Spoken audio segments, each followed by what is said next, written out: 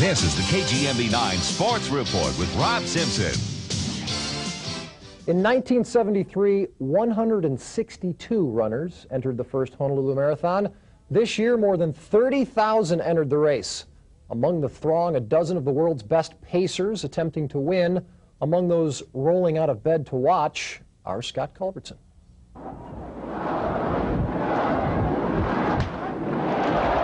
Scott Culbertson, KGMB-9 Sports.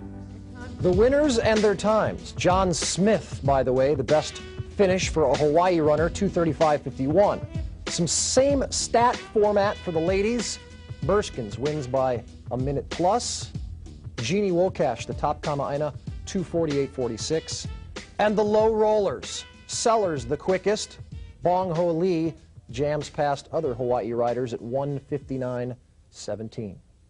From running to running, leaping, hitting, sweating, and bleeding. The National Football League playoffs taking shape on Week 15. San Diego slithering into the playoffs while San Fran is a loaded gun. Steve Young, Brent Jones, oh so nice. Steve Young, John Taylor, touchdown. Young to Ricky Waters, piling it on.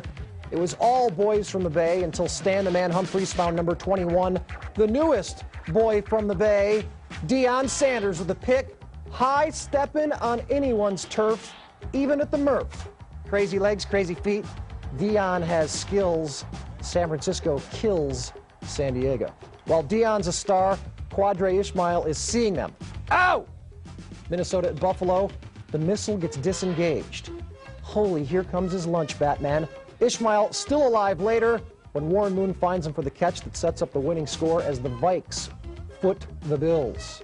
Whoopee! Raiders hosting the Broncos, and with Elway out, it's Haas, the boss. He finds Harvey Williams as L.A. rolls by Denver. To Pops on a much smaller scale, the Wahiawa Lancers lost their championship game at the National Pop Warner Invitational on Saturday, 18-zip in favor of the Oak Grove Rhinos in California. But the Hawaii youngsters faced mega challenges just to get there. Dave Vinton with more. Dave Vinton, KGMB-9 Sports. Turning to pro tennis. Outside the four majors, there's no bigger paycheck than the men's Grand Slam Cup. Time to go to Munich. Big rallies, big serves at the finals. And there it is. Pete Sampras brought his guns, so did Magnus Larsson. And then when they were done firing shots at each other, Larsson had the four-set upset win over the top seeds. 7-6, 4-6, 7-6, 6-4 the numbers. That's Larsson again right there. The big number is the $1.5 million pocketed right there by the Swede. Hawaii Winter Baseball in 1994 will come down to the final series of the season. The Stingrays and Emeralds deadlocked with 3 games to play. Not only did Maui avoid being swept at home, their victory against Kauai earned them that first-place tie.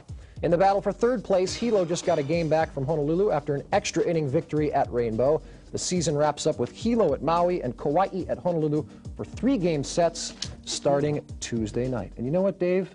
It's sports tidbit time, because I've got a couple of leftovers. Scott Simpson wins the Callaway Hawaii State Open Golf Tournament with a 216 finish, $6,300. No relation to me. Wish he was. It would mean cheap golf lessons. And Florida rules in surfing in '94 because Lisa Anderson has clinched the world title for the women down in Australia. It's Monday there. It's already happened. She's won it.